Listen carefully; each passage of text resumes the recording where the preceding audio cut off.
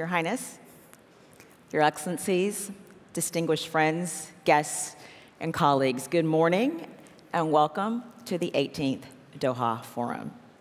We thank you very much for being here for what is sure to be 2 days of dynamic, extraordinary, provocative at times, discussion, and networking. If we're going to spend 2 days together, I should introduce myself. My name is Rochelle Carey. I'm a presenter with Al Jazeera English, and I'm really honored to be your guide for the next 2 days. So this year, the Forum has launched a new visual identity that is staying true to Doha as a platform for diversity, dialogue, and diplomacy. The theme this year is shaping policy in an interconnected world. So we have partnered with some of the world's best institutions to ensure an enriching and engaging experience. On behalf of the Forum, I would like to thank our platinum sponsors, Qatar Petroleum, Qatar National Bank, as well as our official telecommunications partner, Ooredoo. So we have a short video that we're going to show that kind of sets the stage for the next 2 days and rolls out the themes for the 18th Doha Forum. So I'm going to step aside, and you all take a look at the video. In these turbulent times, the world faces many great challenges, challenges which require us all to work together through dialogue and diplomacy, all the while capitalizing on diversity of opinion and approach. That's why leaders, thinkers, and policymakers come together at Doha Forum to address these critical issues and promote action-oriented recommendations. When we work together, share our perspectives and innovative solutions, we can advance policies that matter. This year, Doha Forum explores 4 key themes: security, economic development, peace and mediation, trends and transitions. Today's world is more interconnected than ever, yet it's also more fragmented. If we can join hands and minds, together we can rise to these challenges and define tomorrow's opportunities. Doha Forum 2018, shaping policy in an interconnected world.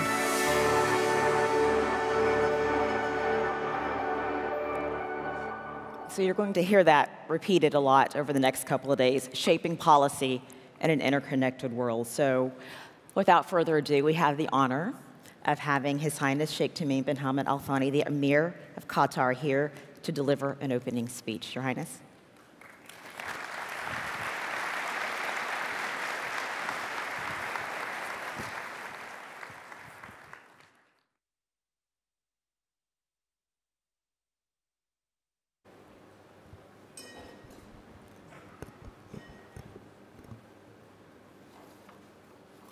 بسم الله الرحمن الرحيم. أصحاب الفخامة والمعالي والسعادة، السيدات والسادة، أرحب بكم جميعاً في منتدى الدوحة 18 الذي سيتناول عدداً من أهم القضايا الاقتصادية والاجتماعية والتحديات السياسية في عالمنا اليوم.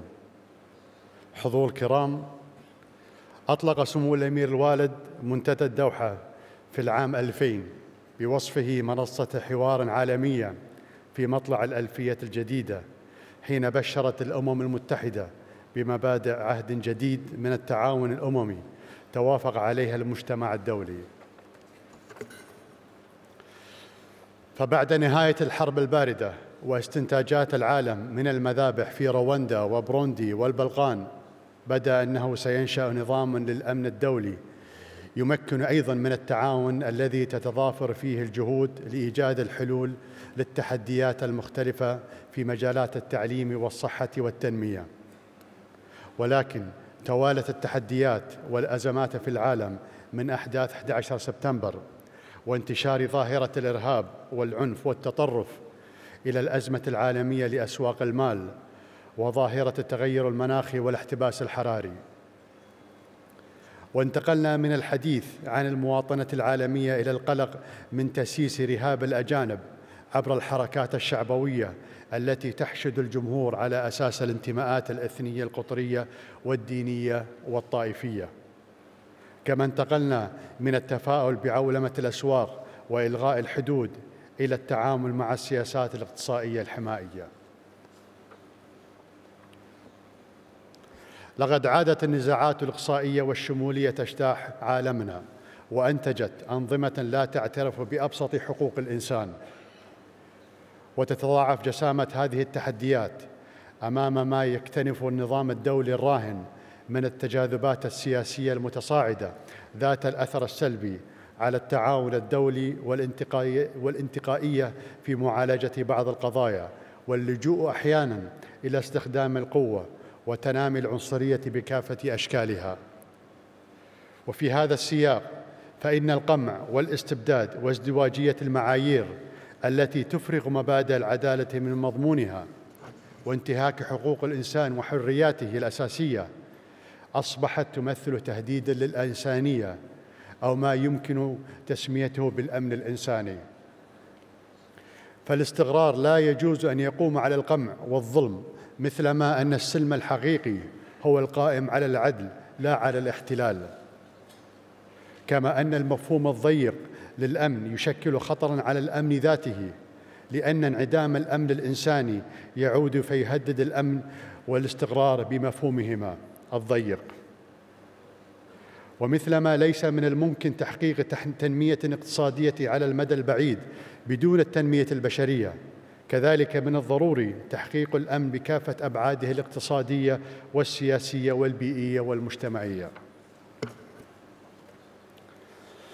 بالنسبة لنا هذه مقولات نظرية، بالنسبة لنا ليست هذه مقولات نظرية، فلنا في منطقة الشرق الأوسط نصيب من التحديات والأزمات، فمن القضية الفلسطينية والصراع العربي الإسرائيلي إلى حرب العراق إلى الانتفاضات العربية التي أطلق عليها عالمياً تسمية الربيع العربي، ومن مشكلات الهجرة والبطالة إلى قضايا الأمن المجتمعي والأمن الغذائي وغيرها من التحديات.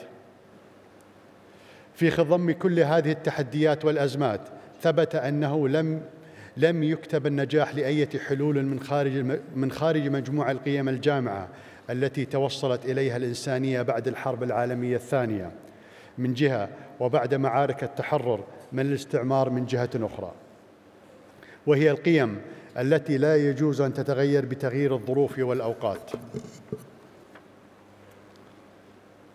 وقد صيغت هذه القيم الجامعة في مواثيق الأمم المتحدة ومبادئها والهادفة إلى حفظ الأمن والسلم الدوليين واللجوء إلى الحوار والوسائل السلمية لحل المنازعات ورفض ضم أراضي الغير بالقوة وحق تغيير المصير للشعوب وعدم التدخل في الشؤون الداخلية للدول ورفض كافة أشكال العنصرية والتمييز واحترام حقوق الإنسان والمواطن والتمسك بقيم العدالة والمساواة ونبذ التطرف والإرهاب وتعزيز التعايش السلمي والتعاون الدولي. لقد فات عرابي وأصحاب التفكير الإقصائي الضيق الأفق أن التطور التكنولوجي والفضاء الإلكتروني المفتوح جعل من الصعب احتكار الكلمة وتكميم الأفواه. وإيماناً منا بأهمية الكلمة وضرورة الحوار وحتمية التنوع، فقد حرصنا كل الحرص على إبقاء منابر الحوار ومنصات التواصل فعالة ومنفتحة لتبادل الآراء في بيئة حرة للجميع على اختلاف انتماءاتهم الفكرية ورؤاهم السياسية، ومنتداكم هذا هو مثال على ذلك. الحوار هو الذي يجسر الهوى بين الفرقاء مهما اشتدت الخلافات، وهو نقطة الابتداء ونقطة الانتهاء في هذا الزمن الصعب. وينطبق ذلك على أزمة الخليج المتمثلة بحصار بلادنا، والتي لم يتغير موقفنا في حلها برفع الحصار وحل الخلافات بالحوار القائم على الاحترام المتبادل وعدم التدخل في الشؤون الداخلية للدول. فمسألة التعايش وحسن الجوار بين الدول منفصلة عن أي قضايا أخرى. السيدات والسادة، إن لديكم جدول أعمال على جانب من الثراء والشمول في ظل التحديات التي تواجه المجتمع الدولي، آمل أن تسهم أعمال هذا المنتدى في بلورة الرؤى بشأن كيفية التعامل مع القضايا والموضوعات المهمة المطروحة للنقاش فيه. أكرر الترحيب بكم في الدوحة متمنيا لكم طيب الإقامة، والسلام عليكم ورحمة الله وبركاته.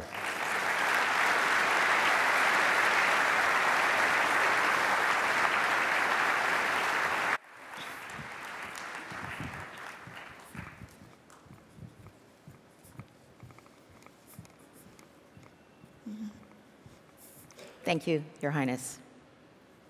So it is time to welcome to the stage our next speaker, His Excellency Lenin Moreno, the President of Ecuador.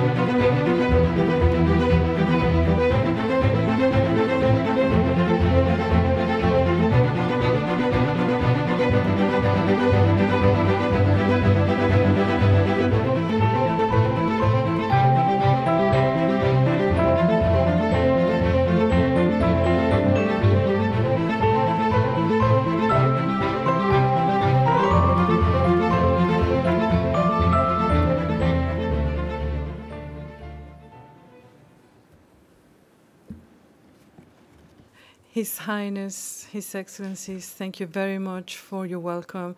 Thank you very much for your kindness. Dear friends and colleagues from all around the world, the Doha Forum has been, since its inception in the year 2000, a fantastic global platform aimed at achieving one of the most ambitious and important goals for our contemporary world, which is to establish a global dialogue, as His Highness was saying, a conversation among people from all over the world in order to share and draw agreements on the main challenges that our planet is facing. You will certainly agree with me if I say that it is surprising, to say the least, that many of such challenges not only are still valid, but in many cases have aggravated. The Doha's Forum raison d'etre is still valid now as it was 18 years ago. I fully agree with the theme of this 18th edition that gathers us here. And may I add that it is a paradox that today, more than ever, our world has never been so interconnected and globalized, while at the same time it appears to be more fragmented. Many critical issues are still prevailing, and new challenges are threatening us. I have been in office at the presidency of my country for 18 months now, and I can say, not without a certain satisfaction, and it is sometimes something I view as a continuous battle, that dialogue in Ecuador and among Ecuadorians is some sort of trademark of my government. Only those human beings that communicate among themselves, who express their feelings and interests, who understand the feelings and interests of the others, are able to live together, are able to build up communities, and can help each other and reach peace. I really like to quote Paulo Freire, the great Brazilian educator, when he says that the wonder of dialogue lies in its capacity to establish a relationship of sympathy between two opposite poles, two opposite points that were thought to be extreme opposites, but that can always establish a connection, a dialogue, so that we can receive the opinions of every single one of us. This is what we should aim at, with respect, respecting all kinds of diversity. The world is very different, and we have to learn to enjoy this diversity. It would be so boring to have a world in which we don't have this extreme diversity that we enjoy. So diversity is there to be enjoyed, not to be suffered. And we can always establish a connection. And I like this idea because the young generations are perfectly able to understand it, since they do everything, absolutely everything through networks, cyberspace, and through the interconnectivity of the smartphones. It would have been reasonable to expect that such proximity brought about by the internet and holograms and virtual reality could have brought us closer to one another. To what end? Well, for a dialogue to exist, it is essential to communicate, but communication is not enough.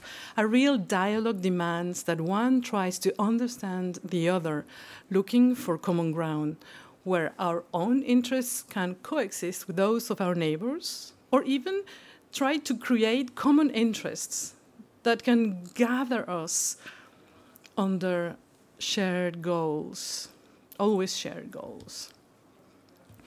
Nevertheless, the harsh reality is that very often modern interconnectivity, the internet and the social networks, not only have they isolated our closest and dearest, like our family members, but they have also exacerbated differences, exclusions, and borders between peoples or individuals that think differently.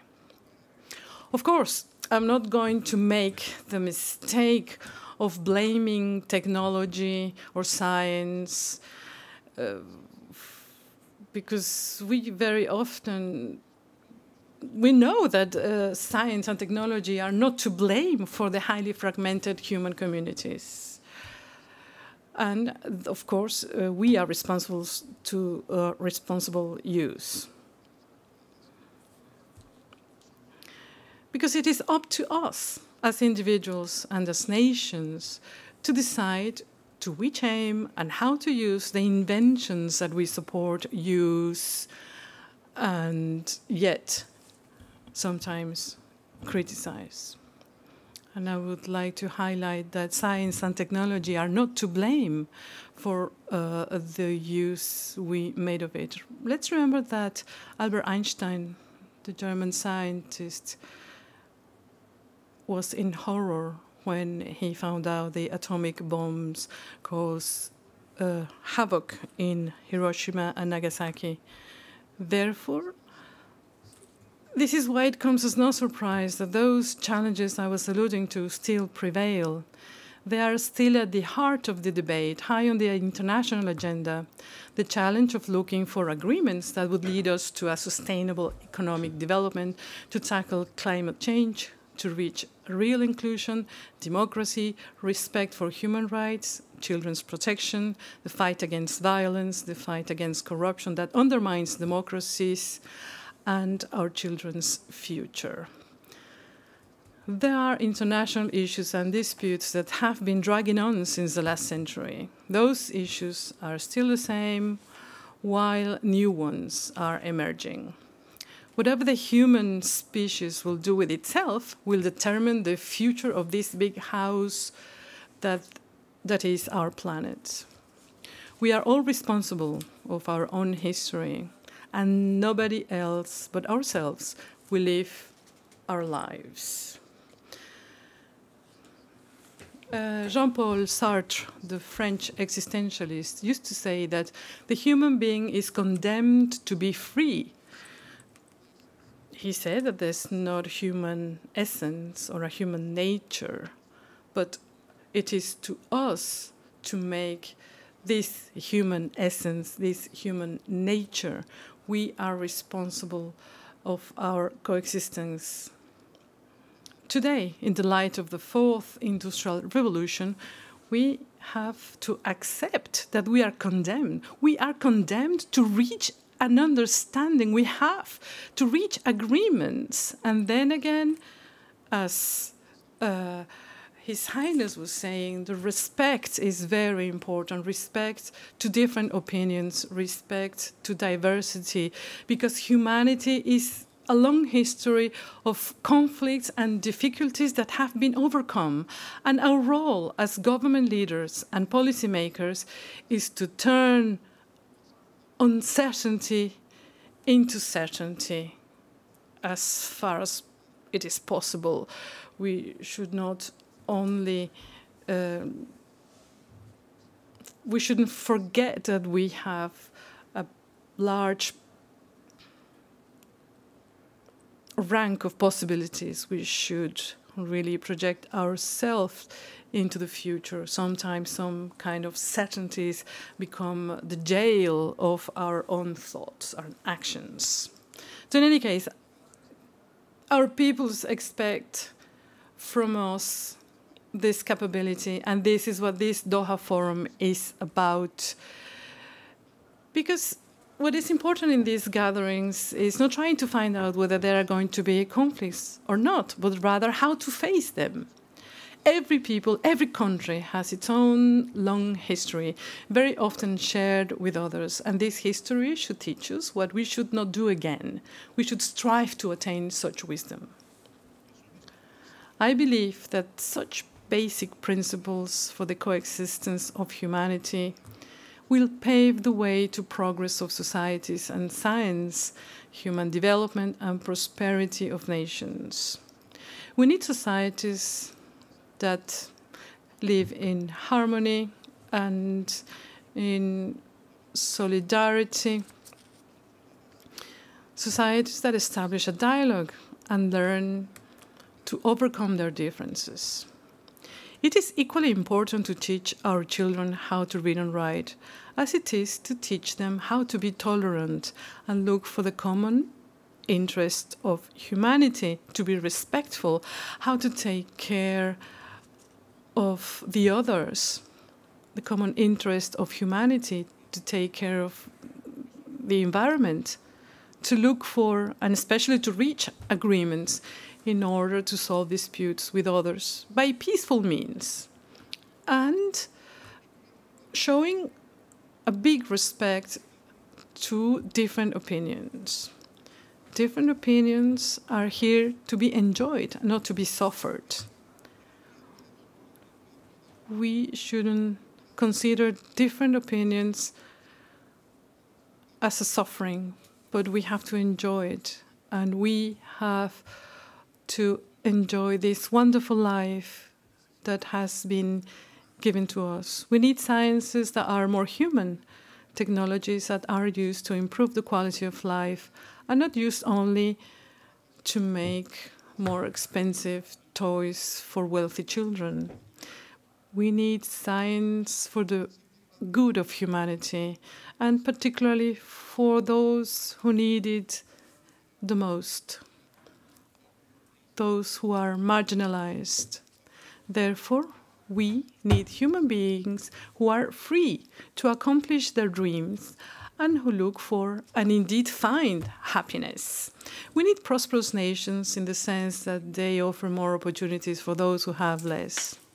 In one of his latest books, Jorge Luis Borges, the great Argentinian writer, wrote, "There is a conspiracy in the heart of Europe," and he was referring to 1291. 1291. He was saying, this is a conspiracy when men from different origins, with different religions and languages, with different views, they have taken the strange decision of becoming reasonable. These thoughts are so valid. Those people who have decided to become reasonable, to become sensible, have decided to put aside their differences and strengthen their affinities. We should also take this strange decision of becoming sensible, reasonable, and decide to forget our differences and strengthen our affinities. I invite you then to agree to agree. That is, we should agree upon things that are possible to make an agreement on, to sign a compact inviolable in nature by which we commit to reach a robust, unwavering agreement. I invite you to agree that our first priority should be the poorest, those who have always been excluded, the forgotten ones among the forgotten, the wretched of the earth, as Frantz Fanon used to say. They are entitled to be happy as we are all. The human being is all the more human when he turns his eyes to his fellow men, when he acts as a real brother to all his brothers. I invite you then to agree on the fact that a good government should care for every single one of each human being, without exception, all along their lives, since the moment we are conceived until God decides it is time for us to live. I invite you to agree on the fact that the critical decisions, state policies, and policies among states need to be undertaken with a shared citizen co-responsibility.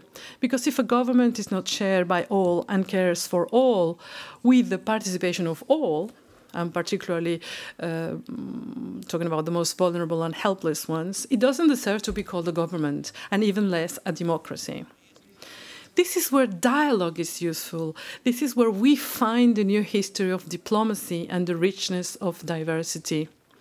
Dear friends and colleagues of the world present here, let this 18th edition of the Doha Forum be the beginning of an agreement to agree, an agreement that compels us, in full awareness, with a humanistic spirit, to agree to reach the highest goals that humankind needs at this moment in history.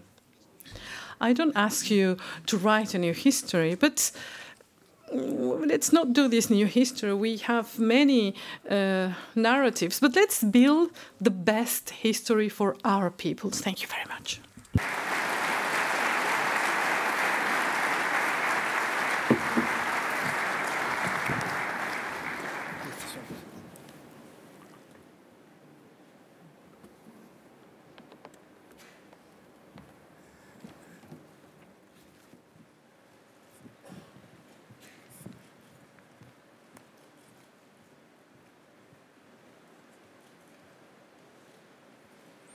His Excellency, the President of Ecuador, thank you very much.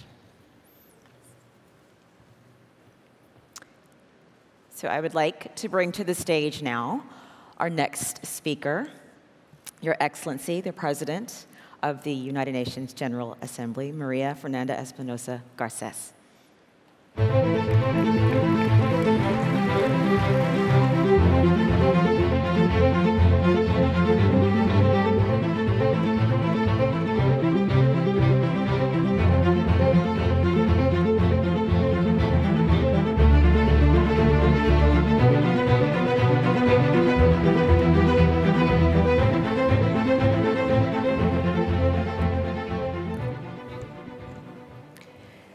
Your Highness Sheikh Tamim bin Hamad Al Thani, Emir of the State of Qatar, Your Excellency Lenín Moreno, President of the Republic of Ecuador, Excellencies, distinguished ladies and gentlemen, Salam alaikum, Sabak al-Khair, good morning.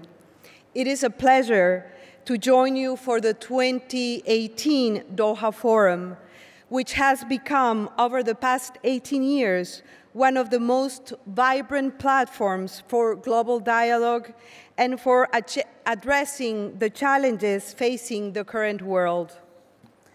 Let me begin by congratulating the organizers for convening such a diverse group of participants.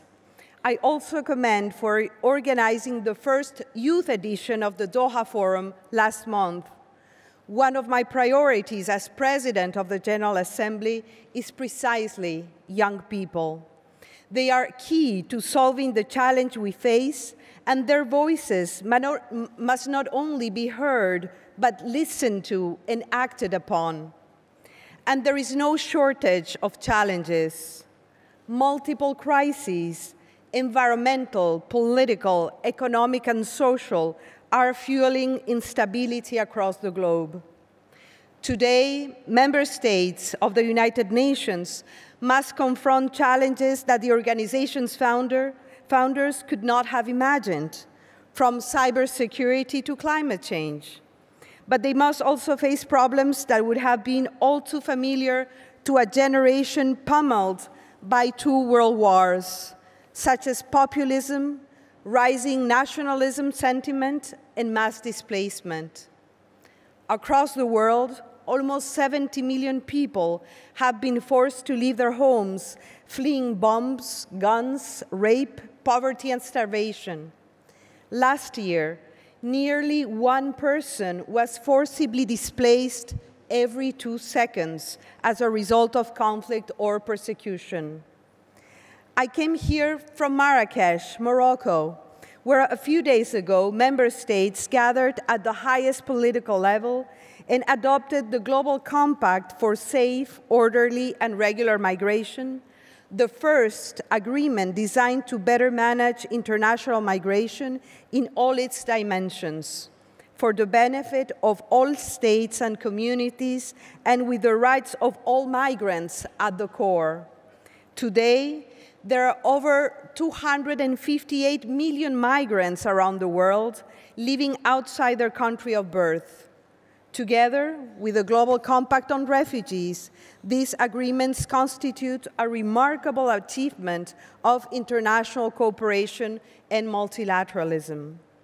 Next week, I will convene member states in New York to formally take action on the 2 compacts, which reflect the fundamental principles of humanity and solidarity, but also the benefits of our interconnectedness.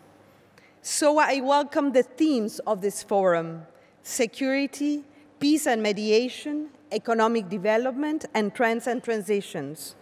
Security is at the heart of the United Nations, a promise that we, the peoples, expressed in the Charter and reaffirmed countless times by member states, from the Universal Declaration of Human Rights, whose 70th anniversary we celebrated this week, to the mandates of the Blue Helmets, and Agenda 2030 of Sustainable Development and its central commitment to peaceful, equitable, and sustainable societies. Sadly, the international community has failed too often to uphold this promise, failures that cause untold suffering and have deprived millions and millions of people of the fruits of sustainable development, and the rest of the world suffers with them.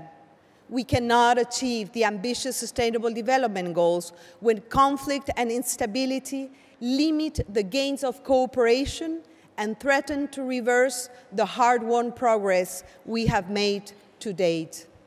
The international community needs to do more to support peace and mediation. Dialogue is the only tried and tested approach to addressing global challenges. This is particularly the case where peace and security issues are concerned. They increasingly span borders and regions and cannot be addressed or contained by any one country, or indeed by countries alone. The inclusion of women and young people is critical, both for the success of the peace and security agenda and to the realization of the Sustainable Development Goals. We must collectively work to empower women and youth by supporting their participation in peace and political processes and by creating greater economic opportunities.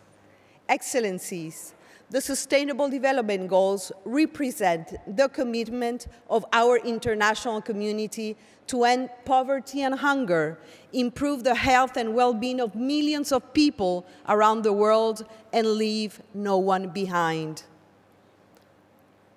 While we safeguard the environment for the current and future generations as well. To achieve this, it is essential that we renew the foundations of cooperation for development, including South-South cooperation.